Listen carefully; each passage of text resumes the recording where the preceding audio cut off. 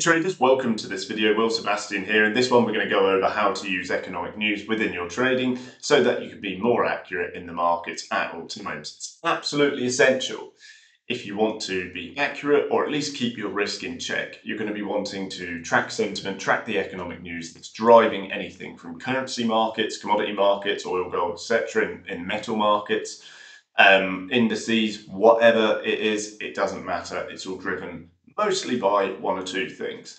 And making it simple for yourself, making sure you understand what those one or two things are, it's going to allow you to track and predict future market movements. So let's go ahead and let's apply it to charts and go over the lessons one by one.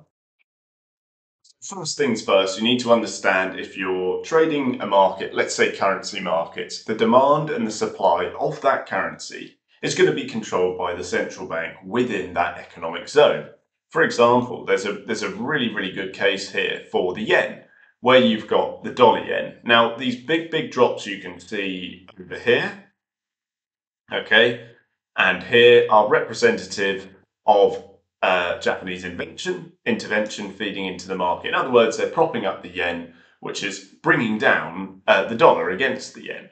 And you had that across the board for other Japanese yen pairs, like the Swiss franc yen, the euro yen, etc. Lots of our traders took gains on that. So don't forget, if you want to join and learn live on charts every single day with us, the link is underneath. We're doing a Zoom room now. I've just stepped out to film this. So yeah, in this instance, it would have been wise to track the economic news, the data coming out, in terms of the size of that intervention. But more or less, you would have wanted to see previously that intervention was on the cards. And we saw that. We saw that come across the wires. We saw it get increasingly likely that the Japanese government would intervene to drop the value of the dollar yen, for example, because it just becomes unfeasible after a long period of time to have such a weak currency. But that's not what this video is about. This video is about understanding the correct way to use economic news. And I would say, just in the simplest terms, the best way to use economic news is just to apply it to what the central bank is likely to do. Don't worry about what job openings are or the exact meaning of, any kind of jargon that you might see on some sort of economic calendar, investing.com, FX Street, something like that. It's not about understanding economic terms in depth. It's about understanding what the reaction is going to be from the central bank. And that's because the reaction of the central bank is going to drive the value of the currency over time.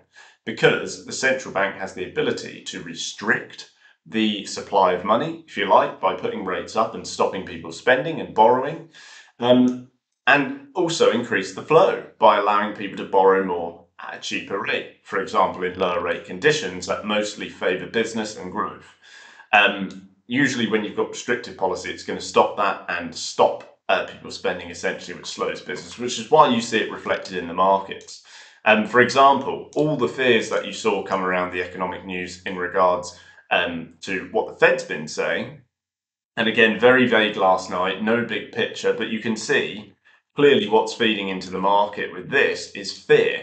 So again, it's not about the exact results or economic events. It's about me looking at what Powell is saying or the Fed is saying, and then making a judgment over whether, how that applies to the S&P, for example, and what that's going to do to the decisions of the central bank. Of course, again, if they're more restrictive, you'll find that global economy or global equity indexes will fall, like you've got here, because obviously there's fear in the market, things aren't as good, rates stay high for longer, growth slows, etc.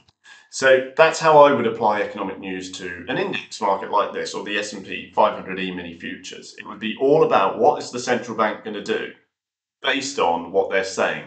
Don't need to go into every single piece of data, GDP, jobs, everything into exact detail. I need to know what's the summary of those events. What is the direction the central bank might take based on those events? How will it affect the asset I'm trading? That is the key way to use news. Don't confuse yourself by sitting there. You've got your economic calendar open and you're going through every single bullet point, even non-affecting news, yellow, like really low tag, not even orange tag news. That's not going to affect the markets, or very unlikely to. And then reading exactly what the terms mean and trying to dig into all of it. Don't worry about it. Just summarize what that does. So like I said, an S&P, it will come down if there's restricted talk, hawkish rhetoric, and fear in the market via that. Okay. If you look at oil, okay, you would be looking at, how much oil is going to cost people. Obviously, if it's going to cost more, the demand slows. If you're looking at currencies, what is the rhetoric coming from the Fed versus the Reserve Bank of Australia? We know Australia had low retail sales, okay, and we know the Fed is looking slightly more worried and glum.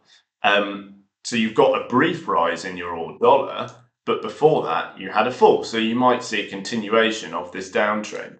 It's not me looking into the exact ins and outs of every single thing sold in Australia when I talk about retail sales. It's me looking at what the central bank will do. Okay, if they've had a fall in retail sales, monetary policy is doing its job, so they might go and change it, lower their rates, etc., to fit accordingly. So if at any time, if you're looking to trade any market, you want to look at what the central bank will do. Don't look at the individual events. Summarize what the central bank is looking to do, how that's going to affect the supply of money in that economy. Is it going to cause growth in an index market? Is it going to cause people to borrow more?